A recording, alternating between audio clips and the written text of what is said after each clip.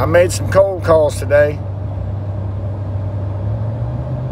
And as a matter of fact, I didn't get one yes. But I did have one of them that said, why don't you just stop in the office and maybe the boss man will work something out with you. I said, okay, so I'll probably do that tomorrow. But anyways, about 30 minutes after I did my cold call, another gentleman called me, AC guy, Long Beach Road. He says, are you scrapping with Grandpa? Thought to myself, I wonder where he heard that from. But I said, yeah, I'm scrapping with Grandma. He said, Grandpa.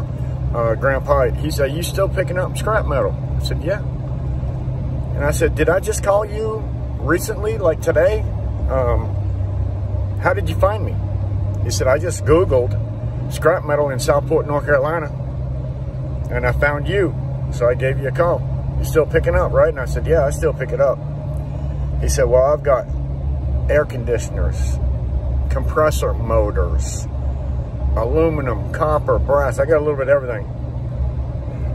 I don't feel like scrapping it myself, so if you want it, you can come down here and grab it. He said, but you better bring a trailer. So I knew there was going to be quite a bit. So I had all them, which I haven't made a video of yet.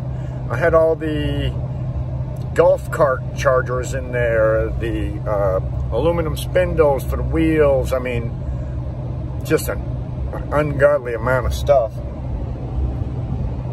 already in the back of my truck. So I said, all right, well, since this is all stuff that has to be processed, and what the stuff that I have in my trailer has to be processed, I might as well just go ahead and bring my trailer down with what's in it and fill it up. So when I got there and looked, I was like, wow.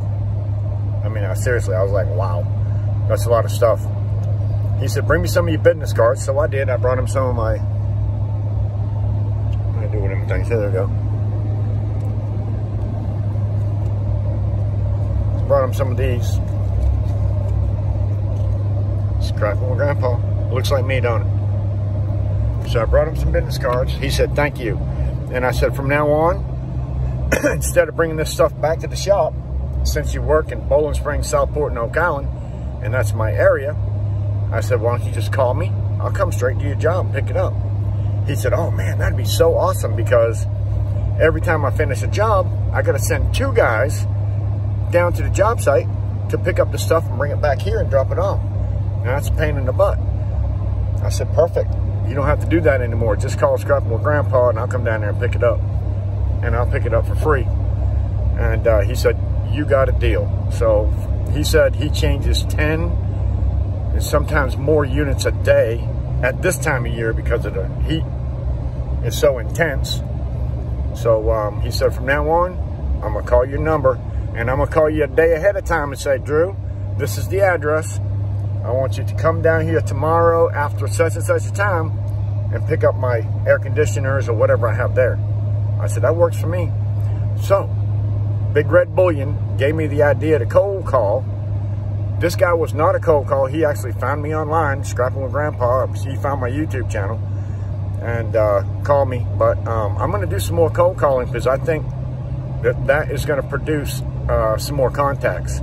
So thank you, Big Red, for the heads up on how to get scrap metal or how you get yours, and I'm going to do the same thing. In the meantime, I have got a trailer and my back of my truck, for that matter. I mean, I'm loaded to the gills with automobile parts. Period. Yeah, automobile parts, and I'm full. So that's my other honey hole. So, that you've seen me at a lot. It's way overloaded, so I figured I better go ahead and just get rid of it. I'm not bringing scrap metal shred back to my house. I know it's only 6 cents a pound right now, maybe a little more for this kind of stuff, I don't know. But for appliance metal, I get 6 cents a pound. That's 1,000 pounds, 60 bucks. It's killing me.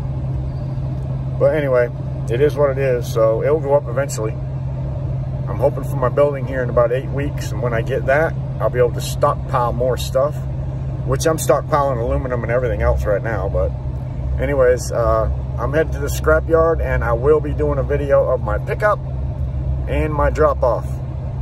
The aluminum, radiators, extrusion metal, all that kind of stuff. I'm hanging on to every bit of that until after this damn slump goes down, because I'm not giving my extrusion metal for 40 cents a pound, you know, or anything like that. I'm not going to do it. When it's up, when the price is up, I get 90, and I'm not going to do less than half price on my aluminum when I know it will go up again. And I have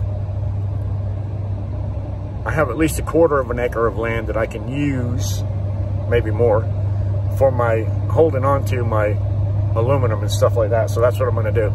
Anyways, for now, until next time, peace. Scott Vollmer, Grandpa. See you on the next one. Yes, I've been working all day. I am an absolute mess. See you on the next one. Make sure to slam that like button, please, and subscribe if you like watching people scrap metal recycle.